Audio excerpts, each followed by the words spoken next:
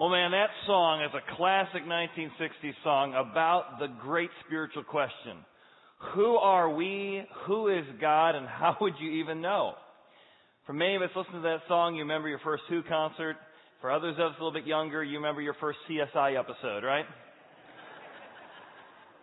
And on our Magical Mystery Tour, we want to try and answer that question. And we've been looking at how different religions claim different holy books that really have very different answers to the question of who is God and who are we.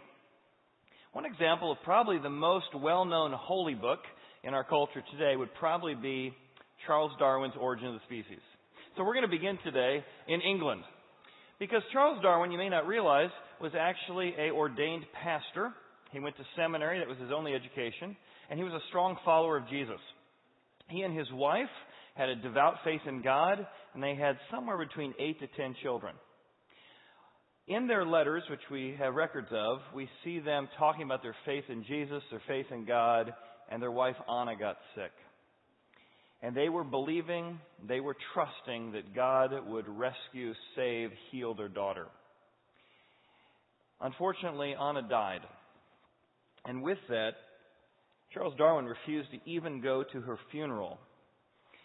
And this set him on a journey to explore scientific discoveries, but also to prove that there not only was not a God, but there certainly was not a God that you could trust. So his book, Origin of the Species, otherwise known as The Preservation of Favored Races, if you know the full title, it's an interesting book because it's referenced in our culture to tell us who we are. You and I are highly evolved animals. Who is God? Unnecessary. And yet it's a book that hardly anyone has read. My friend Bill Heckles, a biologist who attends here, on his spiritual journey, he said, this is the Bible of our culture, and I don't know anyone who's read it. I said, well, I've read half of it. He said, I don't know anyone who's even read that half. But in that holy book, it claims that God doesn't exist, that we are highly evolved animals, and that how we find truth is through the scientific method. Now, contrast that with America, another holy book. This might be the Book of Mormon, for example. The Book of Mormon indicates that Jesus came to America post what happened in the Old and New Testament. And when he came there, the claim is that Jesus is not spirit, like the Bible says, that God was actually has a physical body.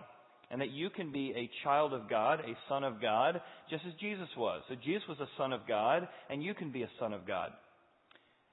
And so that's unique because where Charles Darwin said we were highly evolved animals, now we have Joseph Smith saying that you can be a son of God like Jesus was a son of God.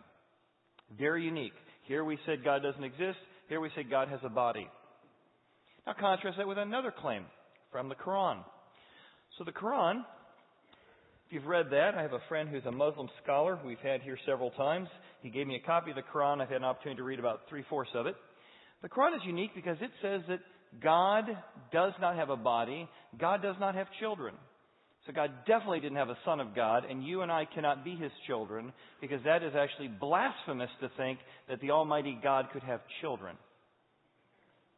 Now here you see these very unique differences already. Who are you? You can be someone created by God who obeys Allah. You can be you are a highly evolved animal, and here you can be an actual God like Jesus was God. Still think all religions are the same? Here, God is so transcendent, he doesn't have children. Here, God doesn't exist. And here, God allows you to be a God like he is as you develop through that process. Now, what's interesting is whether it's the Book of Mormon, which few have read, the Quran, which few have read, or the Origin of Species, which few have read, then we get to the Bible, which few have read.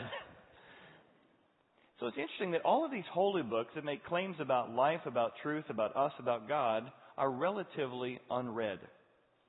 Yet the 1960s was a time that the Bible and its claims that you were created by God, that you could be adopted into his family, that you can be a loved child. You won't be God like Jesus was God, but you can actually know your Creator in a very intimate, personal way.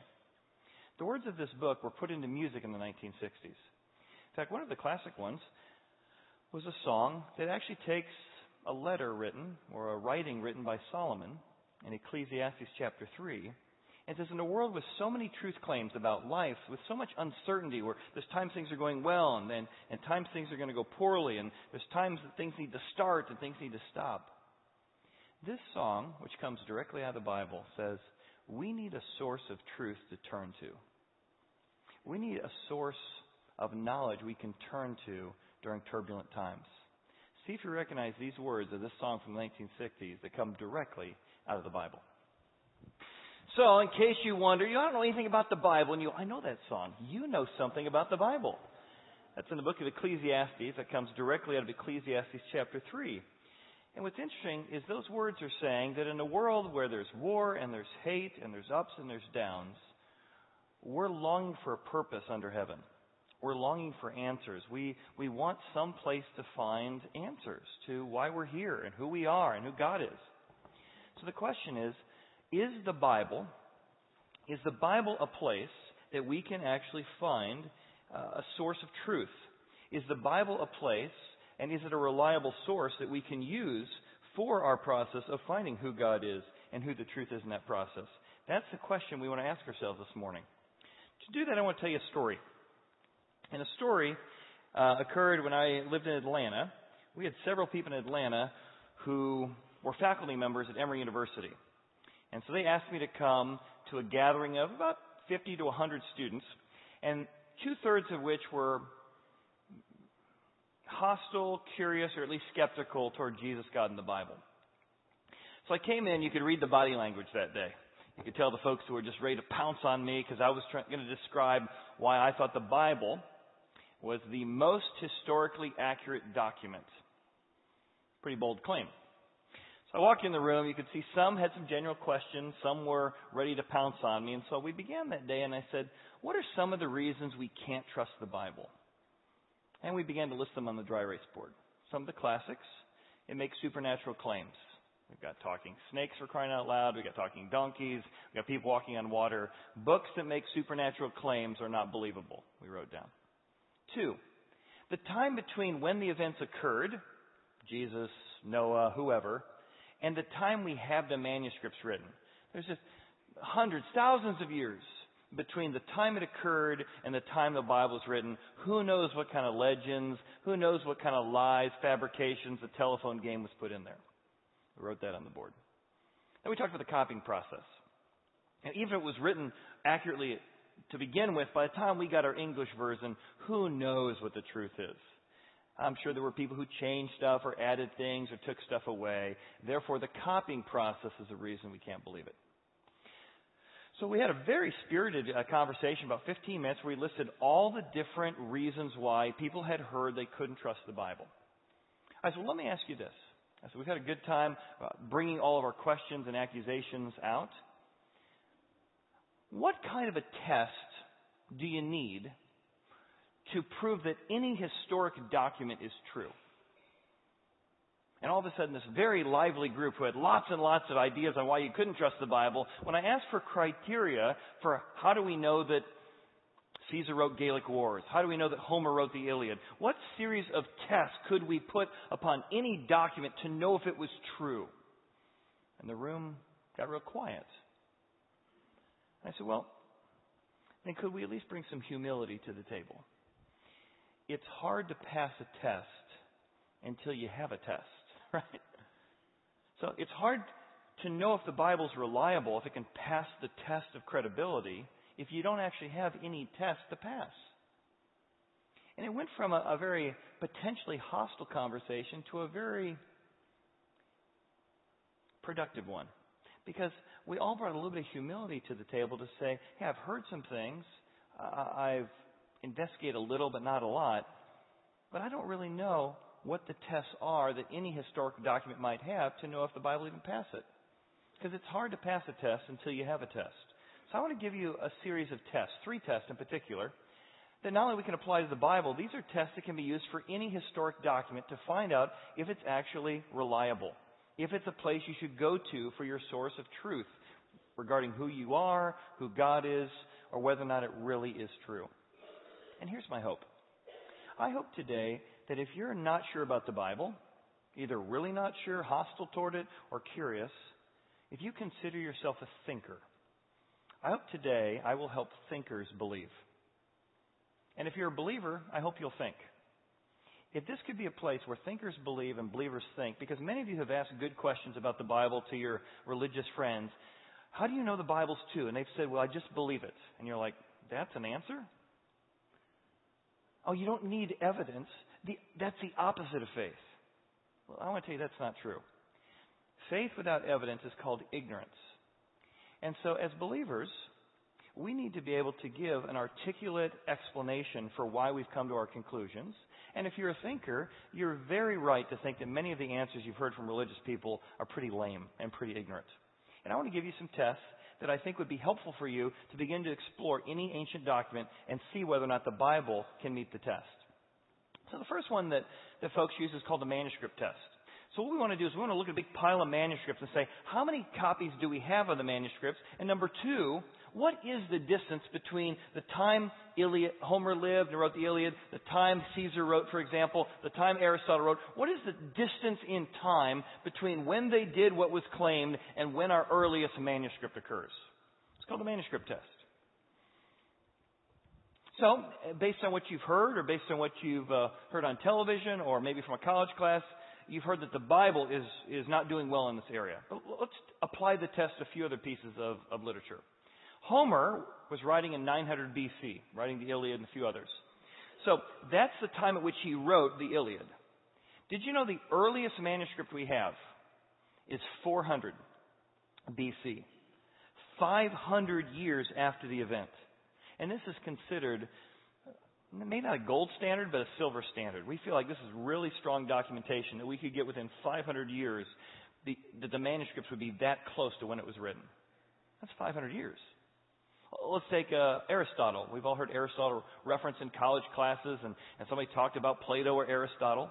Did you know he was writing in 330 BC, but the earliest manuscript we have of his writings is 1100 AD. Yet have you ever heard a teacher say, we're not really sure if Aristotle wrote this? Look at how many years there are in there that who knows who could have changed the words of Aristotle. And yet, this time span, when applied to Aristotle or even to Socrates and others, no one questions it. Even though there's a huge gap of hundreds and hundreds of years in Aristotle's writing to our manuscript. Take Julius Caesar. He's writing in 50 BC. Dies about 610 BC, and his earliest manuscript is 1000 AD, so 1,000 years between the two. But these are considered extremely reliable documents in every circle. No one questions whether Julius Caesar wrote the Gallic Wars, whether or not Homer wrote the Iliad. So based on your preconceived thoughts or what you've heard before, wouldn't you guess that the Bible is far worse than this? Wouldn't you guess that, well, if 1,000 years is good, the Bible must be like, 2,000 years? Well, let me show you the documents on it. The New Testament occurred in about 50 to 100 AD, over the time period of Jesus and the disciples, writing and teaching. In our earliest manuscripts, we actually have a copy that dates to 150 AD. Within 50 to 100 years. And more than that, because of some of the creeds that are referenced in there, some of the songs that are being sung, some of the doctrines that are cited in the books, we can actually get the dating to within 3 years. If you haven't read it before, Lee Strobel was a writer for the Chicago Sun-Times, an agnostic. He went to prove the Bible wasn't true, and in his journey, he began to find the evidence from the manuscripts were so strong, the Bible is not only passing the test, it passed the test far beyond any other ancient document in the time period between when it was written and when the manuscripts occur. He goes into detail to show you can get it within 3 years in his book, The Case for Christ. Another guy who is an agnostic and atheist, his name was Josh McDowell. He's come and spoke at our church a couple times. He even unrolled one of those scrolls. He owns one of the ancient scrolls that jumps back 900 years. He unrolled it right here in our church service twice in the last year and a half. And he said, looking at the manuscripts, is what's convinced him this is reliable. And he talked about the process the scribes went through to copy it. Rather than we sort of slop something together and, who knows what's going to go on. People were trained for generations to copy letter by letter with 3 people watching over. And after every letter was copied from one scroll to another, jumping 900 years almost every time you did a new scroll, it wasn't considered reliable until a counter came and counted every single letter. They knew the middle letter in the first 5 books of the Bible. So counters start at both sides, and if they didn't get to the same middle letter, it wasn't certified, and they had to go back and find any mistakes. Then another group of counters came in and counted the middle word. And if it didn't come from start to middle, from end to middle, to that word, they had to restart again. So it's an incredible, no one had a copying process like the ancient Jews did because of the sacredness they found in making sure there weren't mistakes getting into the Scriptures. So here's a book called Evidence That Demands a Verdict. You got to really be committed to getting the evidence if you're going to read this. It's like an encyclopedia of information on whether or not the Bible's true. But the manuscript test is one that the Bible is incredibly strong in getting down to within 10 years, within 3 years, if you look at Lee Strobel's evidence. The second part of the manuscript test is, well, how many do we have, though? Like, do we have one copy of it that's within that? Do we have 2 copies? If you can get the number of manuscripts, gives a sense of, let's see if mistakes crept in. We can compare 5 pieces and say, this one had an extra sentence here, these 4 didn't, this one probably was added, this one probably wasn't. So let's look again at our test. How do ancient pieces of literature line up to these tests? Well, here again is Homer. 900 BC to 400, and we have 643 copies that we can compare any changes in. Gold standard. That's why we're so confident, despite the years that occurred, that we can know for sure that what we're reading is true. We have 643 copies in different parts of the country that we can compare and see if any changes occurred. Let's take Aristotle, 49 copies to compare. That's why we're so confident. Julius Caesar only has 10 copies, but still, for an ancient piece of literature, that's considered incredibly reliable. So now let's move to the New Testament, the accounts of Jesus and the early church. What would your guess be that the number would be? What number would it need to be for you to have some degree of confidence that this book might be historically accurate? So put that in your head. Yeah, if I could hit 10, maybe. If I could hit between 49 and 643, I'd consider it. Have that number in your head. We actually have, of the New Testament, 24,000 copies of manuscripts. So you can know exactly if any changes occurred because you have so many pieces to evaluate it on. Which is why the Bible is not just the gold standard, it's the platinum standard. It's in a category all its own, Old Testament as well, and be able to know exactly if a change occurred or didn't. And as they've compared this to a science called textual criticism, they found that 99.9% of the manuscripts are accurate, and that 0.1% doesn't affect any major doctrine. It's the difference between maybe how the British say photo with a F-O-T-O and how the Americans might say photo with P-H. It's very minor details that are very distinguishable based on the amount of manuscripts we have. So that's the manuscript test. And I'm telling you, the Bible is so supreme here that if you say, well, I don't believe the Bible's true, that's fine. But just know, if the Bible's not historically accurate, no other ancient document is accurate. Because it passes the test in a way that no other document does. Maybe you're familiar with the movie. It was a book before it was a movie with Tom Cruise. He played in Interview with the Vampire. It was a terrible movie series. But the book did really well. It was written by a woman named Anne Rice. Now, Anne Rice wrote these vampire chronicles and erotica thrillers, and she was also, prior to that fame, an investigative reporter. She decided to go on a journey to see if the Bible was true. And as an investigative reporter, more of those skills than the vampire erotica skills, she began to look at the claims that she had heard by her friends for years about whether or not you could trust the Bible. And here's what she said as she investigated the Bible and eventually became a follower of Jesus and a follower that this book was a source for truth about God. She said, what gradually became clear to me was that many of the skeptical arguments that insisted most of the Gospels were suspect, for instance, or written too late to be eyewitness accounts, they just lacked coherence, those arguments.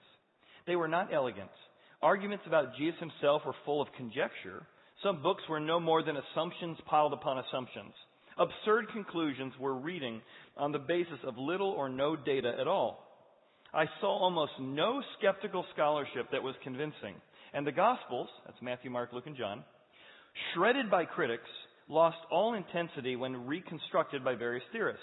In sum, the whole case of the non-divine Jesus, who stumbled into Jerusalem, somehow got crucified by nobody, and had nothing to do with the founding of Christianity, and would be horrified by if he knew about it today.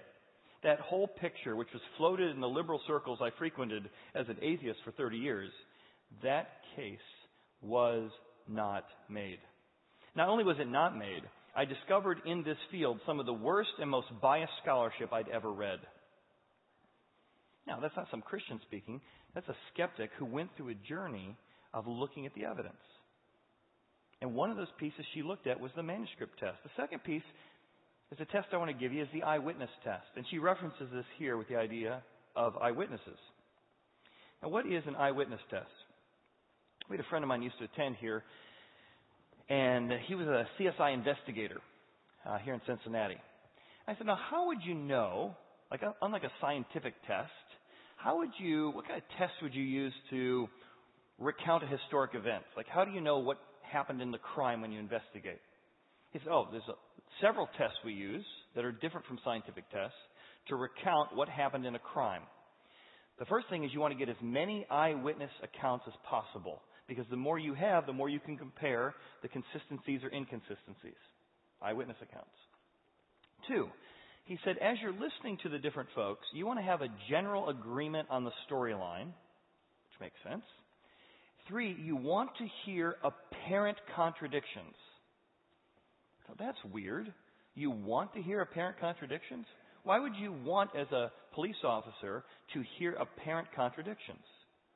He said, well, for 2 reasons. Number 1, if all 3 of your eyewitnesses say the exact same thing word for word, I went down the road and I noticed that the sun was about a third of the way up when the man walked out of the bank. Next person.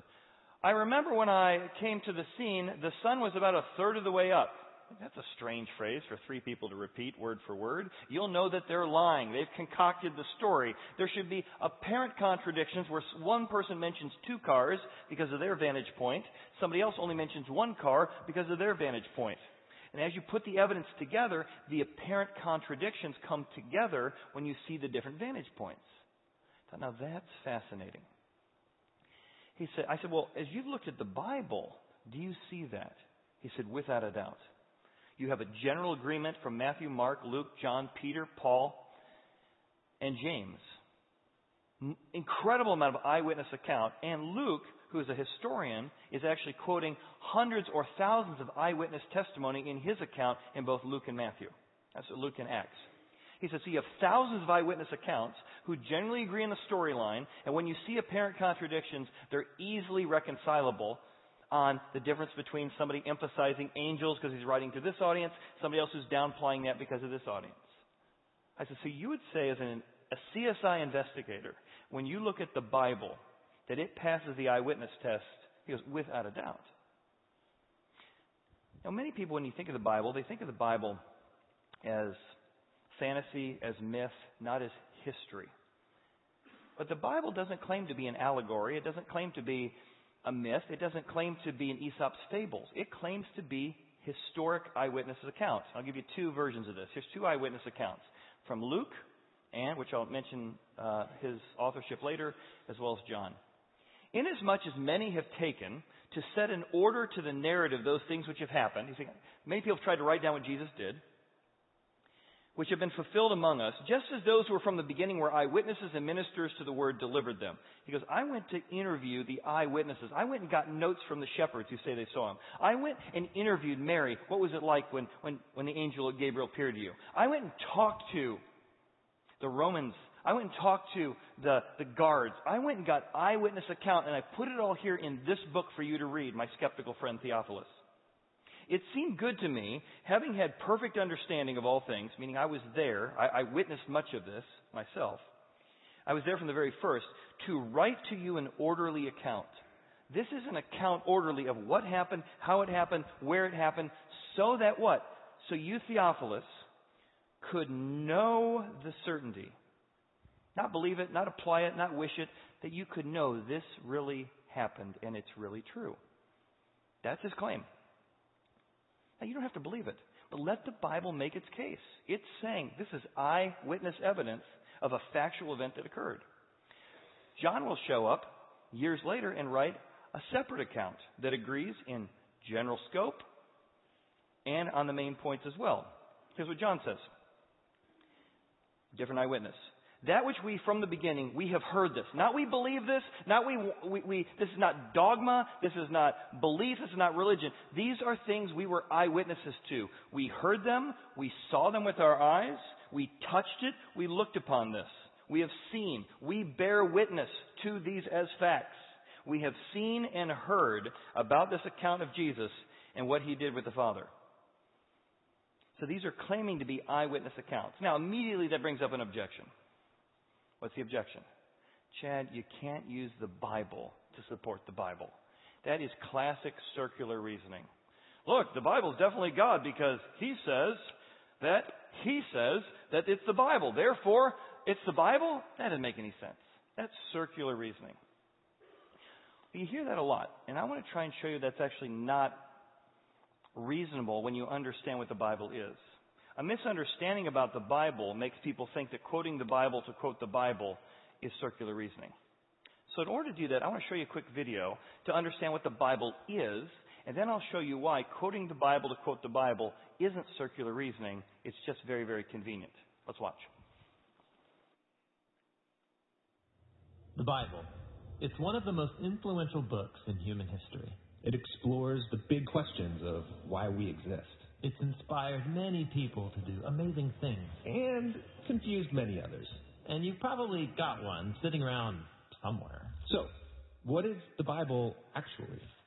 Well, the Bible is a small library of books that all emerged out of the history of the people of ancient Israel. And in one sense, they were just like any other ancient civilization. But among them were a long line of individuals called prophets. And they viewed Israel's story as anything but ordinary. They saw it as a central part of what God was doing for all humanity. And these prophets were literary geniuses.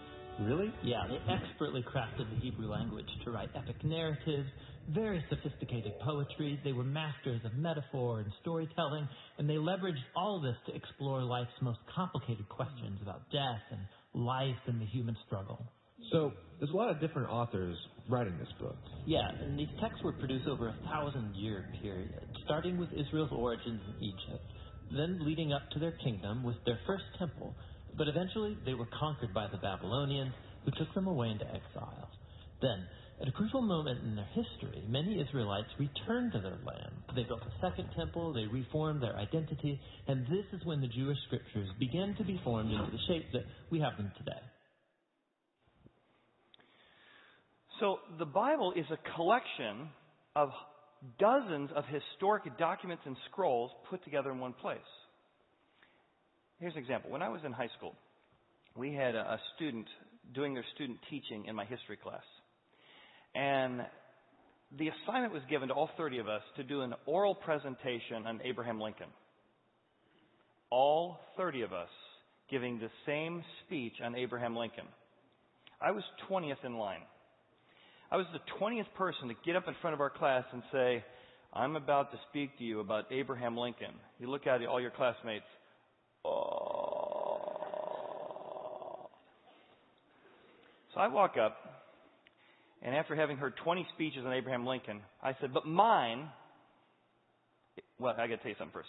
When I was 16, I thought I could rap, and I wrote a lot of original raps. And sadly, most of them are gladly, most of them are gone. But this one, for whatever reason, at age 16, is still stuck in my head that I wrote for this class. I walked up that day. Today, I'd like to talk about Abraham Lincoln. Aww. And I've done it in a rap. He was president, lawyer, and Republican. Douglas Gettysburg, and uglier than sin. He was born in Kentucky and called Honest Abe, but his wife, Mary Todd, wasn't much of a babe. And I went on. That's all I remember. Oh, Abraham Lincoln. Suddenly it was interesting. Now, when I wrote that, all those facts came from documents. For example, I had a Encyclopedia Britannica I got some of that information out of. All right? And I got some of the information from a biography on Abraham Lincoln.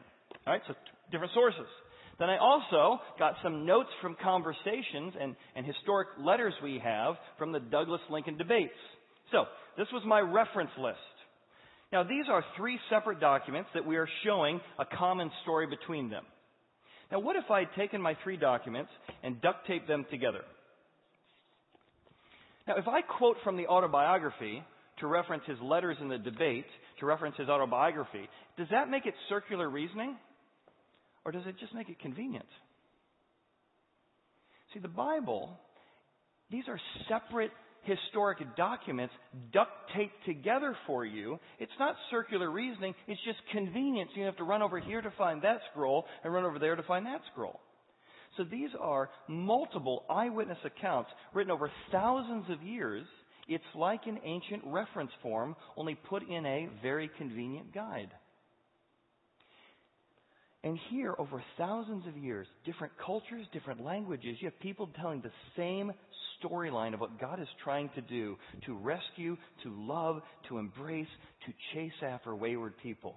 And a way He's going to do it is to die on their behalf. He predicts it, and then He fulfills it through that process.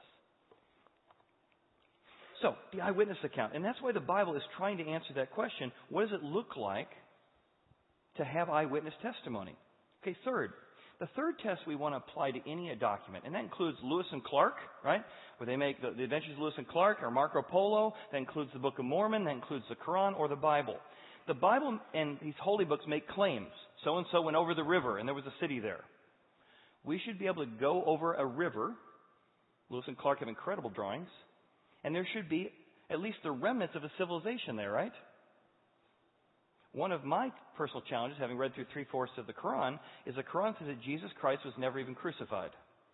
And yet there's external evidence from archaeology, from Roman historians, Jewish historians of that time who said Jesus was crucified, and there's evidence for it. So one of the reasons I struggle with believing the Quran is it makes claims that the archaeological evidence doesn't support. Same thing with the Book of Mormon. It makes claims about certain places. As Jesus was in America, He crossed this river and He came to this city. We can go find these rivers or the location, and we don't find the city or the ruins that are there. Now, in contrast, the Bible has been researched and used as a textbook for archaeological digs for thousands of years. And every year, thousands, if not tens of thousands, every year of evidences are found. But sure enough, the Bible says you have to go up to Jerusalem. That's a topographical claim. You have to go up to Jerusalem. It says that there was a city at this location, and we dig down and we find that city. We find that location. So the history and archaeology should back up the claims of a book if it's true. And I'm just going to give you a few pieces of my eyewitness testimony. This is from the February 2017 Archaeology Review. For years, people claimed that Solomon had a whole group of copper mines. And people said, no, Solomon, they weren't digging copper in that area. They didn't have copper in that time period. Yet I got to visit where an archaeological dig occurred, and sure enough, they found these gigantic copper mines, and they trace it down to the very dates and times and archaeological evidence citing Solomon's reign. Now, this doesn't prove the Bible's true, but it shows you it's passing a test here. And if it was the only test, you'd say, okay, do more. Here's just a few things I've witnessed. The Bible says Jesus is speaking at a synagogue near Galilee. I got to visit a synagogue. The remnants are there near Galilee. After He makes a claim, it says that the people don't like what He said, and they march Him up a cliff to throw Him off. And sure enough, here is the synagogue I got a chance to visit, and wow, there's a cliff right next door. It says that Abram and Lot were going to divide up the land. And from this location, from this spot, they could see the remnants of cities to the north, south, east, and west. We went to this location, and they have found the remnants of all those cities all around. So we knew we were standing on the very spot that Abraham and Lot were, because from that spot you can see all the ruins of the external claims made by the Bible. Here's another one. King Herod's referenced in the Bible as this monstrously powerful, monstrously rich man. There should be evidence for that, and there is. This is one of his palaces, is Masada, another one called the Herodian, another one on the sea. And this again continues to show the Bible, if it makes these claims, there should be evidence of these claims. Here's another one. Jesus goes to a Gethsemane. What's a Gethsemane? It's an olive press. So when we go to the Garden of Gethsemane, there's a section right near there where a cave has been turned into a church that was the largest wine press of that time, the Gethsemane, right at the bottom of the Mount of Olives, where they took the olives and pressed them or crushed them. Here's another one. This is from the Dead Sea. See, for years people thought that our earliest manuscript of the Old Testament, there was a huge gap between the copies we had and when it was written in the Old Testament. But there were a group called the Essenes who went through that process of counting every letter, counting every word. And when we found in these caves in Qumran the Dead Sea Scrolls, we jumped back. We had a copy of the Scriptures thousands of years earlier than our earlier manuscripts. And we could see, did anything creep in, mistake-wise, changes-wise, over those hundreds of years?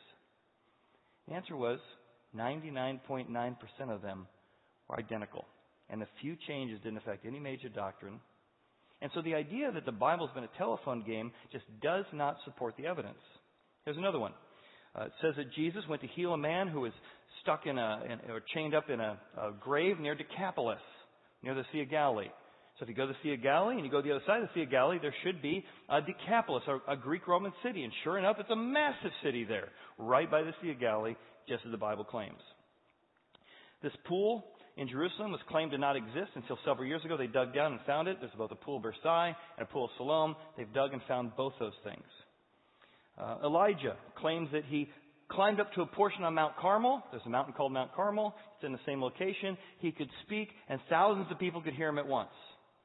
Well, sure enough, there is an entire olive area down here about 100 yards where we stood. Our leader came up to this section, and he could speak from 100 yards above us, and we could all hear him. These are actual historic events that when you go and do some tests, could this have happened in this location, you find out it did. The wise men are told that they moved from the east. They came from the east, and they came along this particular path. And sure enough, we got to visit one of Herod's factories, a spice factory, which had the very path that the wise men would have come down on the location that they said they went. Now, these are just a few of my eyewitness accounts. But there's literally, with no exaggeration, millions of pieces of archaeological evidence to support the Bible's claims. And so if you're interested in this, you can look into it. Now, another claim I don't have time to develop today, but I want to at least give you a resource. Another claim people make is, well, we can't believe in the Bible because of the Crusades, the horrible things the Bible has been done by people in Jesus' name. There's a great historian by the name of Rodney Stark. He's written this book called God's Battalions, where he tackles the Crusades specifically. I may do a whole message on it one day, but in case you're interested in a case that maybe it wasn't Christians, purposely targeting innocent Muslims, he builds a case historically that's much like what we're seeing with ISIS today. There was a group of people spreading through, raping and killing, and Christians actually were standing up for the innocent, not for financial gain, not out of hatred, but to protect the innocent. And a great book called God's Battalions. All right, so one more thing. There's an Oxford professor, I think it's Oxford, Sir William Ramsay, as he began to examine the evidence of Luke's claims in the book of Luke on Jesus, his eyewitness account, Sir Ramsay said this: Luke is a historian of the first rate. Not merely are his statements of fact trustworthy, this author should be placed along the very greatest of historians. So he says one of these books in the Bible, the book of Luke, is the greatest piece of history I've ever read as a historian when I began to look at the claims he made and the evidence to support it. So, if you'll buy the premise, even if you don't believe the Bible's God's Word, that it could be historically accurate, who cares if nobody reads it? Right? How do you use this thing? One of the greatest things that happens to me weekly is I'll walk out of our atrium and I'll hear folks come up. I had 3 just in the last month. I've been at church for 35 years. And I've been coming for 3 weeks. And I don't know if I'm going to come back next week, but so far I'm enjoying it. That's high praise. And I always say, man, I just appreciate the trust. Folks saying, I've never studied the Bible my whole life, and for the first time I'm in a Bible study. First time in a women's Bible study. First time in a men's study. It's the first time I opened the Bible and wasn't made to feel foolish because I didn't know what it meant. And it's gone from being opaque to beginning to understand the storyline. In fact, one of the greatest things when I'll gather together with new people and I'll say, what do you love most about Horizon? What I love is they don't say, Chad, we love you as a speaker. Chad, we don't love you as the band. Those are usually mentioned. But the first thing we hear more often than not is, I have learned more about the Bible coming here than 15 years of Christian education, 20 years of Catholic school, of 50 years of life. That is the focal point of our church. The reason we give, the reason we serve, the reason we have a multiple service design is we believe this book is not only historically accurate, but it tells you who you are, who God is, and how to find purpose and forgiveness in life. So how do you use it? I'll give you 2 ways. See, if the Bible can pass these tests, then 2 ways. Number 1, you want to read the book. If it really is God's Word, if it really is reliable, just try reading it. Read the book that reads you. Just 15 minutes a day. Try it for a week. Try it for a month. Just 15 minutes. Start in the book of Matthew, Mark, Luke, or John. And just spend 15 minutes and see what God might do to you. Read the book that reads you. There was a French philosopher. His name was Émile Caliet. He was in his 20s. He was serving in the war. And one day, he grew up in a very non-church, non-religious family. And one day, in the foxhole, he was standing next to his best friend. And as he was talking to his best friend got shot right in the head, killed right in front of him. And he was devastated, as you can only imagine. He said, that moment, all of my philosophy, all of my theorizing about the universe felt so empty. I realized I needed some kind of a book that would understand me. I wanted to read a book that would understand who I was and speak to me. Just a few weeks later, he got shot and hospitalized. After he got out of the war, he returned to his graduate studies, and he said, I'm going to make a book that will read me. And fascinating, he would come across a passage of poetry, and he'd like a particular piece, and he'd write it into his journal. He'd come to a piece of literature from Moby Dick, for example, and then he'd go, oh, I really like that, and he'd write that in his journal. After several years, he composed a book that he said, this is the book that understands me. This is the book that has spoken to me so many different ways throughout the years. He said, after he completed the last page, he says he sat down under a tree one day, and he was ready to finally experience the book that understood him. He flipped open the pages, and as he began to read each entry, it reminded him of who he was 2 years ago when that happened, or last month when that happened. But he realized that the book he wrote to understand himself was aged. It only spoke to the 2 years ago version of him, the 6 month ago version of him. And he was really dissatisfied that the book that he'd written to understand him, to read him, couldn't read him. Serendipitously, he didn't keep a Bible in his house because he thought it was ridiculous, religion. His wife happened to bring home a Bible for the first time, just as he's coming out of this experience. And he says, let me try reading it. He says he began to read this book, and unlike any other book he'd ever read before, he felt it could read him. And it could change. You could read the same passage this week or next week, and it would speak to you differently. It was like somebody was in there speaking to you. And here's what he said in his journal. I'd never even seen a Bible by age 23, but on that day, I was so eager to read the Bible that I literally grabbed the book and rushed into my study with it. I opened and it chanced upon the Beatitudes. Chanced, he put in quotes. I read and read and read, now aloud with an indescribable warmth surging within me. I could not find words to express my awe and my wonder. And suddenly the realization dawned upon me. This was the book that could understand me. I need it so much, yet unaware I had attempted to write my own in vain. I continued to read deeply into the night, mostly from the Gospels. And lo and behold, as I looked through them, the one of whom I spoke, the one who spoke and acted in them, became alive in me. Powerful. That God can speak to you. And that's where you move from being religious to beginning to sense what it means to be a follower of Jesus. You begin to open the Bible, and it happens over time. But there comes a place that it's almost like particular phrases are in bold print or italics as you read it. It's like there's someone in here, as weird as that sounds, talking to you, comforting you, strengthening you. And that is what Christians call the Holy Spirit speaking through this book. And you can read the same passage next year, 5 years from now, and it emphasizes things differently because it's the book that reads you. And if that just sounds like a weird experience, I would say just try it. We read lots of stuff we don't believe. Lots of stuff we don't believe. Make the Bible one of those. 15 minutes. Read the book that reads you. And number 2, use the book that makes you useful. Don't you want to be useful? I want to be useful. I love being useful. The Bible says that it's created to be useful. Look what it says. All Scripture is given by the inspiration of God. It's profitable for doctrine. I'll tell you what doctrine is in a second. For reproof, for correction and instruction. Here's 4 purposes for the Bible. In righteousness. That the man, and here's the purpose. Here's what those things help you do. That the man of God may be complete. They'll help mature you as a husband, mature you as a leader, mature you as a friend. It will help make you mature or complete or better or useful as a human being. And you'll be thoroughly equipped. You'll get the stuff you need for life to be equipped for every good work. You want to know how to parent? It's in there. You want to know how to lead? It's in there. Use the book that makes you useful. And here's the 4 ways it works. Doctrine, it shows you right things to believe. To which you're like, well, I don't believe that there's right things to believe. Yeah, you do. Your daughter's thinking she's going to commit suicide. She's saying, nobody likes me and my life's not worth living. What do? Doctrine. You speak truth. That's not a right belief, honey. You are loved. You are cared for. It does matter. What are you doing? You're speaking doctrine into her life, beliefs. And you're doing reproof. You're correcting wrong beliefs. That's not true. That's not right. That's not healthy. The Bible gives you doctrine and reproof to take away the lies in your life.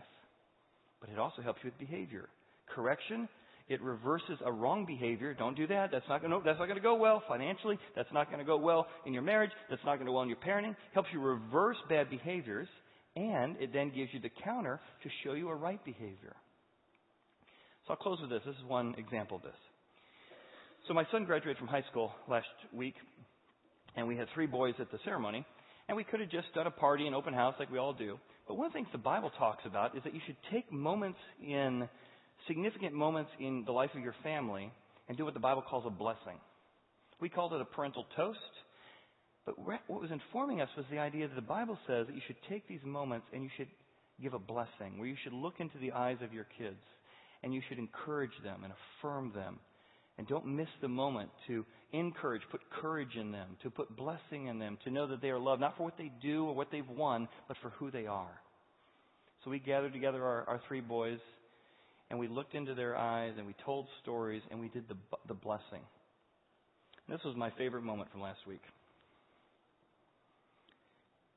When I got to speak into 3 boys' life that have deeply impacted me, and I got to look into my son's eyes and tell him that he was loved, and that I'm proud of him, and that our relationship is one of the most important things in my life. You know where I got that idea? Right here. It's a book that makes you useful.